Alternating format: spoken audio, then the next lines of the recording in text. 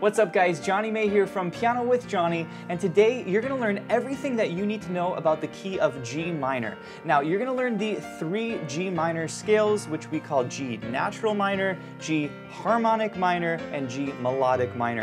And if you want to be comfortable playing in the key of G minor, you really need to know all 3 scales. We're going to talk about the correct fingering for the right hand, for the left hand, and strategies for practicing. So how do you make it nice and smooth, and how do you play it accurately?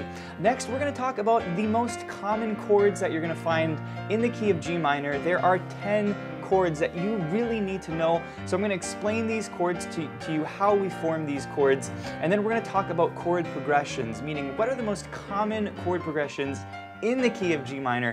And lastly, I'm going to teach you an original funky blues tune. It is called Funkalicious. It is a super fun song to play. Check it out.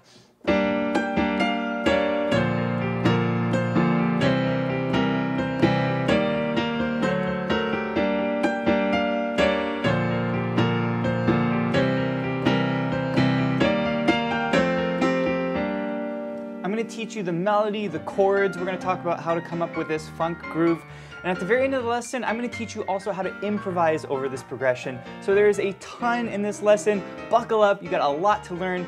Now in this preview lesson, you're going to learn a portion of the course, and you can find the full-length course at pianowithjonny.com. So let's go ahead and get started. All right guys, let's talk about the key of G minor, okay?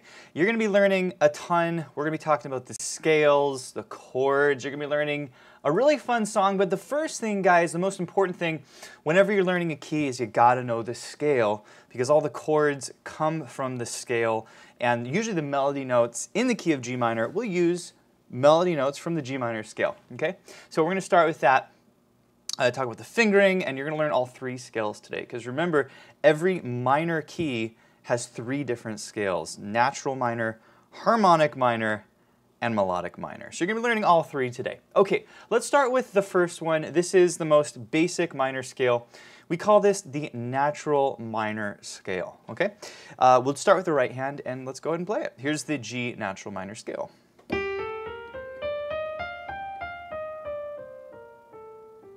Okay, so before I teach you the scale, let's just talk about the notes in the scale, or rather the key signature, which determines the notes in the scale. And in the key of G minor, we have 2 flats in the scale. We have a B flat and an E flat, okay? You may notice that this is the same key signature for the key of B flat major, okay? These are called relative keys. The key of G minor is a relative key to the key of B flat major, meaning they share the same key signature. The only difference is the key of G minor starts on a G, the key of B flat major starts on a B flat. But they have the same notes. They're called relative keys. By the way to find a relative major or a relative minor key, let's say you wanted to start on G, let's say you're playing in G minor and you said, hey, what's the relative major key? Well, you just go up 3 half steps. 1, 2, 3. That's the relative major key, B flat. And let's say you're playing in the key of B flat major and you say, what's the relative minor key? You go down 3 half steps, and G minor is the relative minor. Okay, let's learn the G natural minor scale, okay? Start with thumb on G. Well, by the way, we're just up here above middle C. Middle C is the red dot, okay? And we're just going to walk this up. G, A, B flat with middle finger. Now you're going to cross under to your thumb on C, okay? And then we're going to go 2 on D, 3 on E flat, 4 on F, and pinky on G, okay? That is the G natural minor scale. Let's do it once more. G, A, B flat, cross under to C, then we're going to go D, E flat, F, and G. Okay?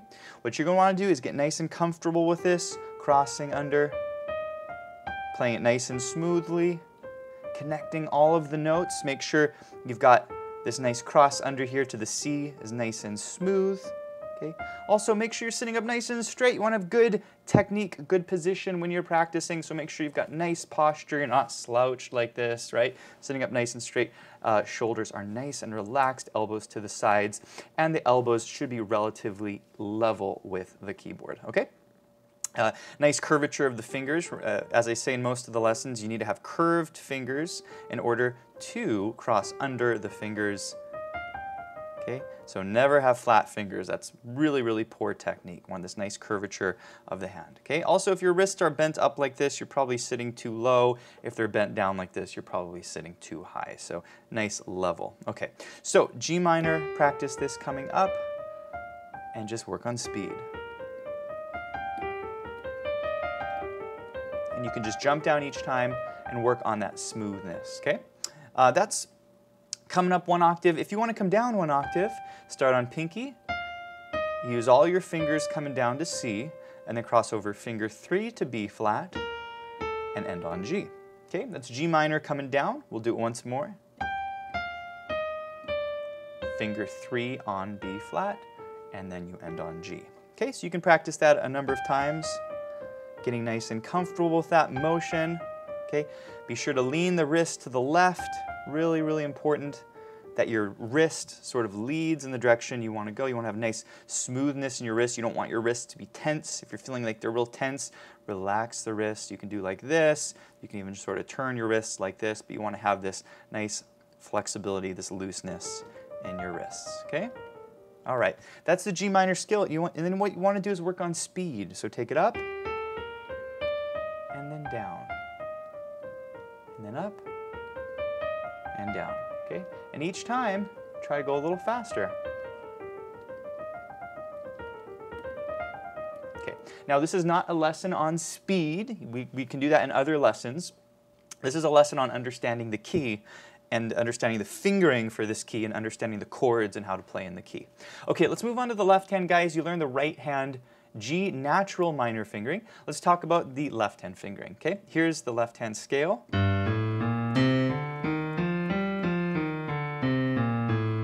Okay, so we're starting on the pinky on G. This is the low G here, bottom line. By the way, we've got the lesson sheet available right here. This is available for download for our members here at Piano with Jonny. Okay, and I've got the fingering above all the notes. This is a great reference if you're not sure which finger to use. Well, there it is, finger 5. That's our pinky. Okay, okay, so we're going to go pinky on G, ring finger on A natural. Third finger on B flat, C, D, using all of our fingers, and then cross over finger 3 to E flat, F, and G. Okay, that's the left hand fingering. Do it with me again. Walk it up.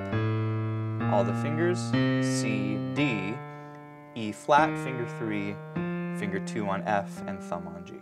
Okay, get nice and comfortable with this. Coming up with a crossing over to the third finger. You want it to be nice and smooth, so when you cross over, you don't hear a gap between those notes. A lot of beginner players, you'll hear a gap. You'll hear like, hear a gap between those crossover, cross under points. So you want that to be smooth and connect them as much as possible. Okay, that's the G minor scale coming up. What about coming down? Okay, well, same fingering coming down. We go G on the thumb, F on the index, E flat on the middle finger, cross the thumb under to D, and we finish down the scale. That's it, guys, okay? So you want to practice this, get this nice and smooth coming down. You can speed it up gradually.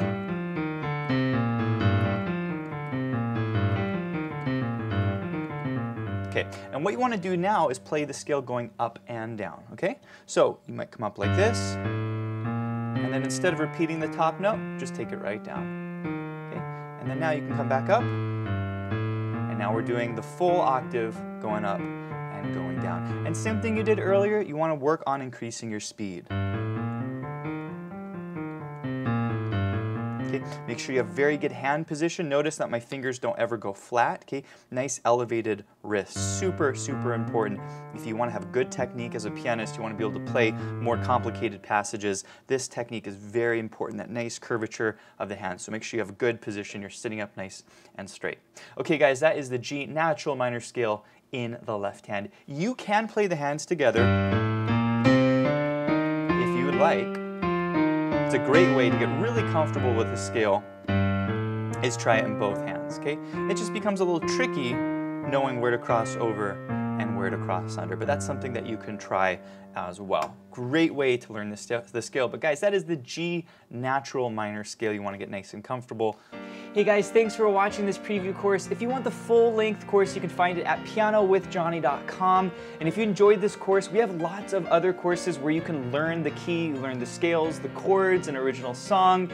We also have hundreds of other lessons in jazz, blues, improvisation, technique, fundamentals, and we have lessons for all playing levels. Also, check out the Piano with Jonny membership. This gives you access to all of the video courses, hundreds of sheets. We also have the Piano with Jonny community, which is a private community of piano players here to encourage and motivate you along your journey. We do live events every single month. We do a Q&A, we do a workshop. We're constantly adding new content to the membership, so be sure to check that out. Thanks so much for watching, and I'll see you in the next course.